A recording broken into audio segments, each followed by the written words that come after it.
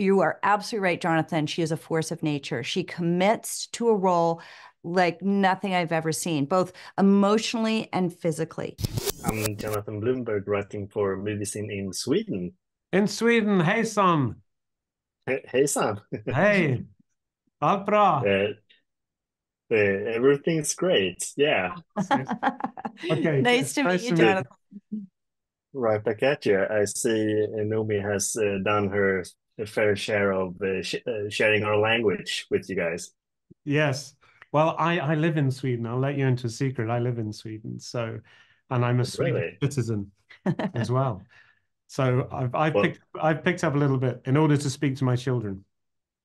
well, I didn't know that. That's amazing to hear.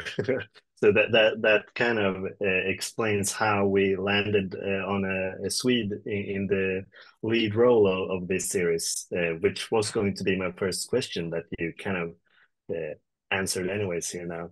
I wanted to know how you went about casting Noomi for this role, Well, apart from her being Swedish. the weird thing is, I'll slightly answer your first question as to why it was Sweden.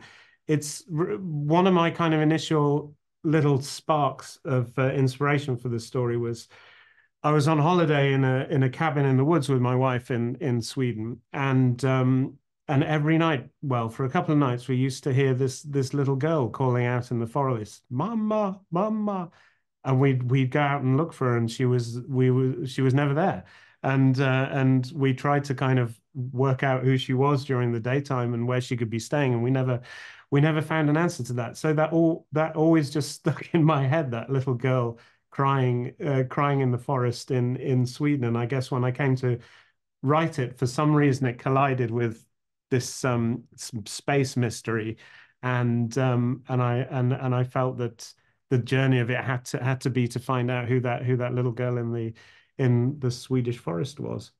And casting wise, it probably had to be Noomi and no one else. I think Peter wrote it for Noomi, and when Noomi read it, our first conversation, she said, I was going to take a break, but I can't. I have to do this. This was written for me. And I said, yeah, it was. Yeah.